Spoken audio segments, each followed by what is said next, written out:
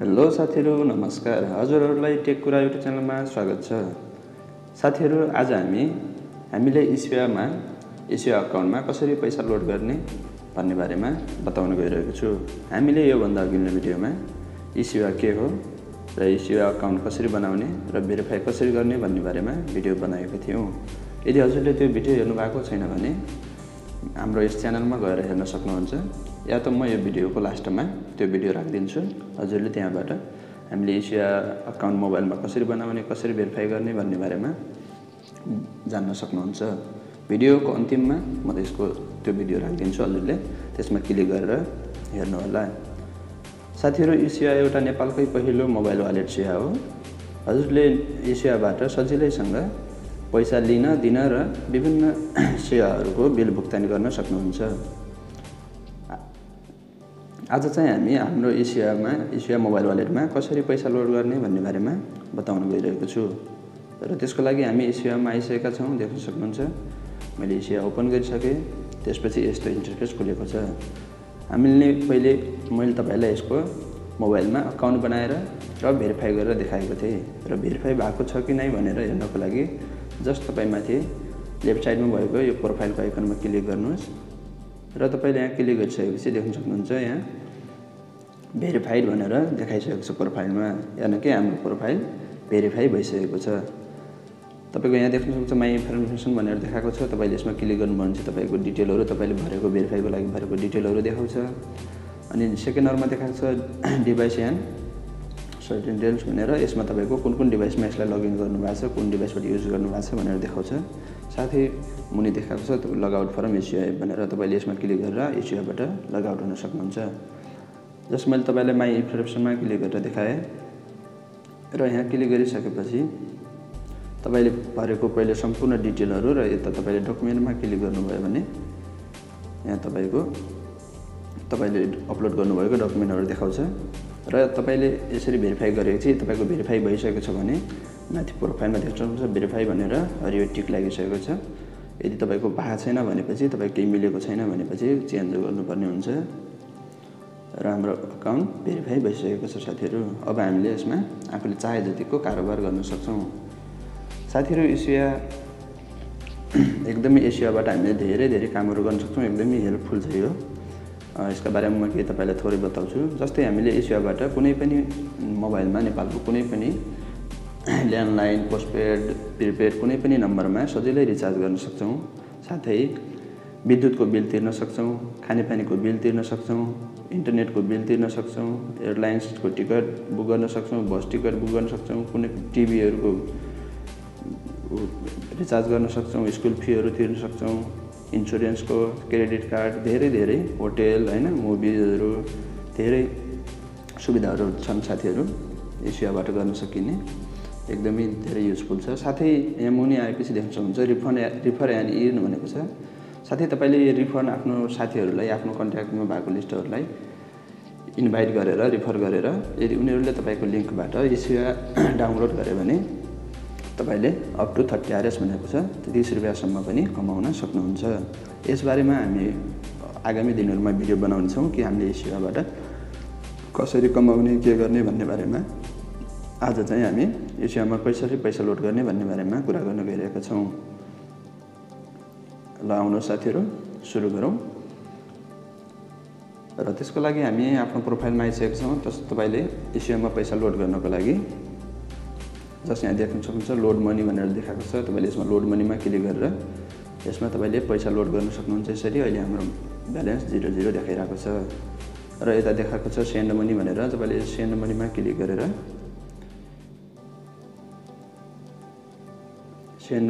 गरेर तपाईले कुनै पनि एसेवा आइडीमा पैसा पठाउन सक्नुहुन्छ। साथै बैंक ट्रान्सफर भनेको छ। तपाईले यस बैंक ट्रान्सफरमा क्लिक गरेर तपाईले बैंक एड गर्नुपर्ने हुन्छ र तपाईले बैंक ट्रान्सफरमा क्लिक गरेर आफ्नो एसेवामा भएको पैसा आफ्नो बैंक अकाउन्टमा सजिलै ट्रान्सफर गर्न सक्नुहुन्छ। देख्न सक्नुहुन्छ यसरी तपाईले बैंक ट्रान्सफर गर्न सक्नुहुन्छ अकाउन्टमा। र रेमिट्यान्स भनेको छ। रेमिट्यान्समा गएर तपाईले कुनै पनि कसैलाई पनि कुनै ठाउँ आइएमबी गर्न सक्नुहुन्छ आफ्नो मोबाइलबाट। एकदमै सजिलो छ साथीहरु। ल अब हामी लागौं हामीले कसरी पैसा एसेवामा लोड गर्ने भन्ने बारेमा। त्यसको लागि जस्ट लोड मनी भन्नेमा क्लिक गर्नुहोस् र यहाँ क्लिक गरिसकेपछि देख्न सक्नुहुन्छ यसमा अहिले एसेवामा पैसा लोड गर्नको लागि 5 वटा अप्सन छन् साथीहरु। तपाईले 5 वटा अप्सनबाट यसमा पैसा लोड गर्न सक्नुहुन्छ। सुरुमा देखाएको छ मोबाइल ब्याङ्किङ।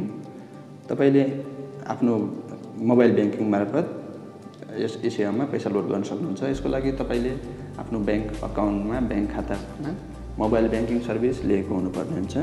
तपाईले त्योबाट यसमा पैसा लोड गर्न सक्नुहुन्छ। साथै तपाईले आफ्नैबाट गर्नुपर्छ भन्ने छैन। यदि कसैको पनि मोबाइल ब्याङ्किङ लिएको मान्छेबाट तपाईले यसमा पैसा लोड गर्न सक्नुहुन्छ। त्यसै दोस्रो नम्बरमा देखाएको छ इन्टरनेट ब्याङ्किङ भनेर। इन्टरनेट ब्याङ्किङ तपाईले आफ्नो यो पनि मोबाइल ब्याङ्किङ जस्तै हो। तपाईले जस्ट यसलाई ब्राउजरमा युज गर्न सक्नुहुन्छ। इन्टरनेट ब्याङ्किङबाट पनि तपाईले आफ्नो मोबाइलमा पैसा लोड गर्न सक्नुहुन्छ। र साथै एकदमै अर्को सजिलो एकदम नयाँ फिचर छ साथीहरु। You can load fund instantly from visa and master card भनेको छ। तपाईले अहिले डाइरेक्ट आफ्नो भिसा र मास्टर कार्डबाट पनि यसमा पैसा लोड गर्न सक्नुहुन्छ। यानी कि तपाईको एटीएम कार्ड, क्रेडिट कार्डबाट पनि यसमा पैसा लोड गर्न सक्नुहुन्छ। साथै एसेवा क्याश पोइन्ट भनेको छ। एसेवा क्याश पोइन्ट भनेको नेपालमा यसको विभिन्न ठाउँहरुमा एसेवा क्याश पोइन्ट छन्। त्यसमा गएर तपाईले तपाईको त्यो लोकेसनमै देखाउँछ, म्यापमा देखाउँछ। त्यसमा गएर पनि तपाईले यसमा एसेवा क्याश पोइन्टबाट यसमा पैसा हाल्न सक्नुहुन्छ। त्यसको लागि तपाईलाई कुनै मोबाइल ब्याङ्किङ उसको जरुरत परेन। तपाईले एसेवा क्याश पोइन्टहरु ठाउँमा शपहरु हुन्छ। त्यसमा गएर तपाईले ह्यान्ड क्याश पे गर्नु र उनीहरुले तपाईको एसेवा खातामा पैसा हाल्दिन्छ। अर्को छ काउन्टर डिपोजिट भनेर। तपाईले यहाँ देखाएको विभिन्न ब्याङ्कहरुको काउन्टरमा गएर पैसा डिपोजिट गरेर आफ्नो एसेवा अकाउन्टमा पनि पैसा हाल्न सक्नुहुन्छ। आज चाहिँ हामी मोबाइल ब्याङ्किङबाट कसरी लोड गर्ने भन्ने बारेमा म हजुरलाई बताउन गइरहेको छु। किनकि मैले मेरो ब्याङ्कको मोबाइल ब्याङ्किङ सर्भिस लिएको छु र म तपाईलाई हामीले मोबाइल ब्याङ्किङ मार्फत सबै प्राय जसोले यही पनि गर्नुहुन्छ। यो सजिलो पनि छ। मोबाइल ब्याङ्किङ भएपछि आफू कोही पैसा हाल्नको लागि कहीँ जानु परेन, केही गर्नु परेन हैन। डाइरेक्ट आफूले चाहेको बेलामा आफैसँग जस्ट 1 मिनेट 1-2 मिनेटमा हामीले पैसा लोड गर्न सक्छौं। आज चाहिँ हामी मोबाइल ब्याङ्किङबाट कसरी एसेवामा पैसा लोड गर्ने भन्ने बारेमा म हजुरलाई बताउँछु। त्यसको लागि जस्ट मोबाइल ब्याङ्किङ देखाएको छ यसमा क्लिक गर्नुहोस् र अहिले देख्न सक्नुहुन्छ हाम्रो ब्यालेन्स 0 छ। तपाईले mobile ब्याङ्किङबाट गोलबोलायामी, Nobel bank, Siddhartha bank, प्राइमको, memorial, प्रभु, लक्ष्मी धेरै छन्। यति धेरै ब्याङ्कहरु छन् साथीहरु। यति धेरै ब्याङ्कबाट तपाईले यसमा पैसा लोड गर्न सक्नुहुन्छ। देख्न सक्नुहुन्छ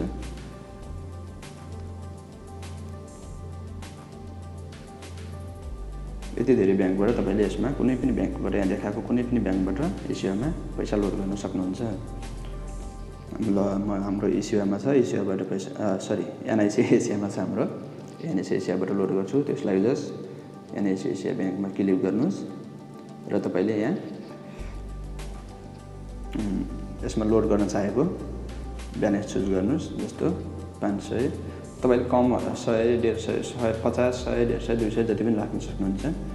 500 1000 2000 यसरी यहाँ देखाएको छ। तर तपाईले यसमा क्लिक गरेर आफूले चाहेको ब्यालेन्स पनि राख्न सक्नुहुन्छ। यसरी तपाईलाई चाहिएको रकम कति राख्न चाहनुहुन्छ 100 200 हैन 1000 500 जति राख्न चाहनुहुन्छ त्यसरी चुज गर्नुस्। जस्तो मैले 200 चुज गरे। त्यसपछि यहाँ कुन पर्पजको लागि भनेको छ जस्ट अदर्समा क्लिक गर्दिन अनि पर्पज रिमार्क भनेको छ। मैले यसमा रिचार्ज राख्दिए। त्यसपछि लोड मनीमा क्लिक गर्नुहोस् र लोड मनीमा क्लिक गरेपछि तपाईको यसरी इन्टरफेस खुल्छ र यहाँ देख्न सक्नुहुन्छ इन्टर योर मोबाइल नम्बर भनेको छ अनि तपाईको यहाँ इन्टर योर पासवर्ड भनेको छ। तपाईले जुन मोबाइल ब्याङ्किङको लागि लिनु भएको छ सर्भिस त्यसको तपाईले यहाँ मोबाइल नम्बर राख्नुपर्ने हुन्छ र मुनि इन्टर योर पासवर्ड भनेको छ। यसमा तपाईले तपाईको युजर नेम र पासवर्ड हुन्छ। त्यही तपाईले यहाँ युजर नेममा मोबाइल अनि पासवर्डमा तपाईको मोबाइल ब्याङ्किङको पासवर्ड राखेर लोड गर्न सक्नुहुन्छ। ओके म तपाईलाई लोड गरेर देखाउँछु। यहाँ पासवर्ड राख्नुपर्ने हुन्छ। जस्ट म मेरो हाल्दै छु।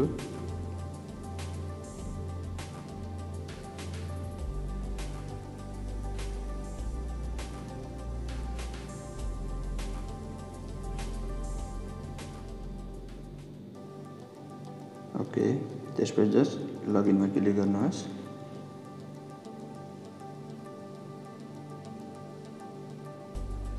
लगइनमा क्लिक गरिसकेपछि देख्न सक्नुहुन्छ यो लगइन भइसकेको छ यसरी।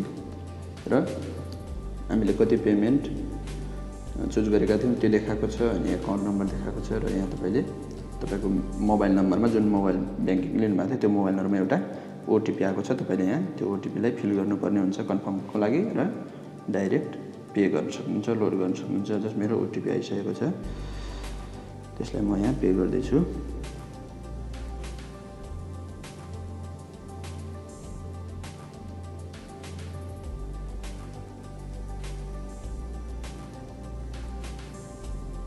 देख्न सक्नुहुन्छ हामीलाई एनआइसिआइसिआई ब्याङ्कबाट ओटिपी आएको छ। जस्ट यसलाई यहाँ पेको राखेर जस्ट पेमा क्लिक गरिदिनुहोस् र तपाईँको पैसा लोड भइहाल्छ।